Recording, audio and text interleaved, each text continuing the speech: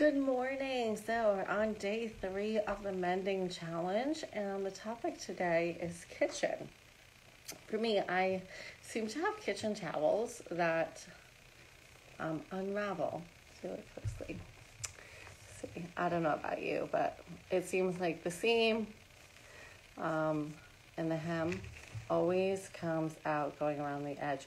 So I'm kind of ashamed to admit that I've probably had this towel sitting in a mending pile for about 6 months. So frequently I would just mend it on machine, but this is one of those projects that it's relatively simple to do it by hand. So I'm just going to show you that. And first I'm going to take my needle and I bag my thread with my bobbins because I find that it's just easier for me to keep track of that way. So I'm just gonna thread my needle, and most of the time you don't have to. I leave it as a double thickness just because of the stability. And then a little trick that I learned was you always want to ease the tension out of your thread, because if you don't, you can, it just gets knotty much easier. So ease the tension out and then wrap a knot in the end, roll it off and knot it there. So then I have some extra pieces. I'm gonna try in a little more. Okay. Sort of good. There we go. Okay. So there's some extras, and I just want to cut those off so that they don't get into the way. But as you know, with anything that's raveling, it's just going to continue to unravel every time you wash it. So I'm just going to go from dip it into the underside and pull up and tuck my knot down so that no one's going to see it. And there's a couple of ways you can do this. I'm just going to do a long running stitch, forward, and then go backward a little bit, dig in, forward. So I'm still trying to figure out how the camera works on this. And of course, as I was looking at the camera, I'm not looking at what I'm doing. Okay. And you can pin it if you want to pin it down in place, or you can just tuck it under as you go. So I'm going right along that edge where the seam originally was. And so I'm going forward about maybe a centimeter, and then looping back about halfway behind that and going forward again.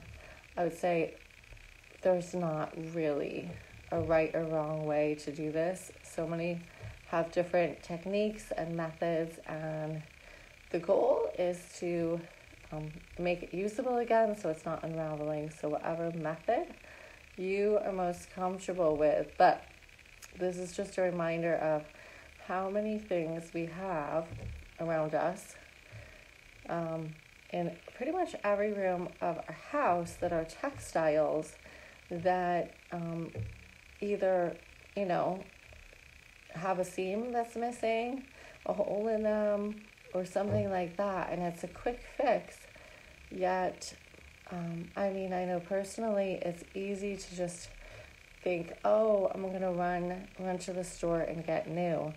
And actually thinking about mending changes the mindset a little bit, because it's putting the work in and saying, wait, I can pause. If I can do this myself and, fix it, then number one, I'm not spending the money that I don't need to spend.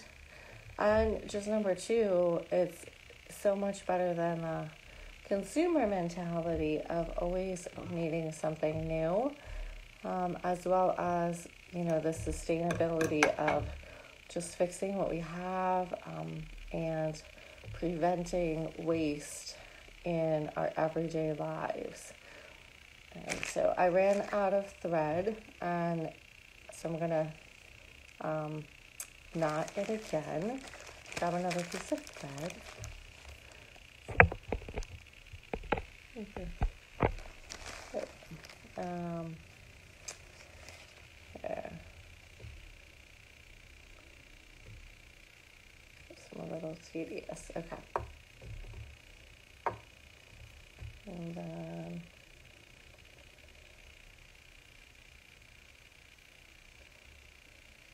just another length of thread. I don't know, I do about a foot. If you get too long with the thread on your needle, then it's just going to tangle as you're sewing, because it's just cumbersome to have too long. So I'm going to knot that. Start my seam. I start my new thread, so I'm going underneath, making sure that my knot is tucked behind, and then just an up and down. And for this, because it was an existing seam, nobody's really going to see it, and because I was able to get or have on hand matching thread. There we go.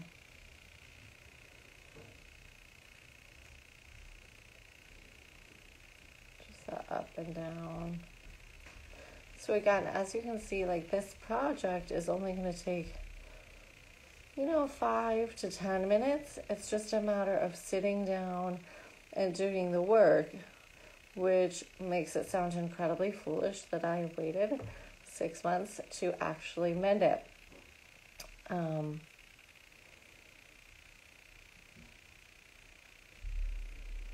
But if you really want to get into mending and caring for your clothes, one of the best things you could do is just set aside half an hour, 45 minutes a week even, to do it. And even if it's just one project a week, then they won't build up as quickly. And staying on top of them. Okay, and so I'm just tying off the end of my knot. So my towel is all finished. So that was my kitchen project for the mending challenge. If you have a project for the kitchen that you're working on today, I'd love to see it. You can share it in your posts or stories. Hashtag 10-day mending challenge. And just be sure to tag me, and I'll share your post. And my tag is just @Naomi Feda. Thanks so much for watching, and have a great day.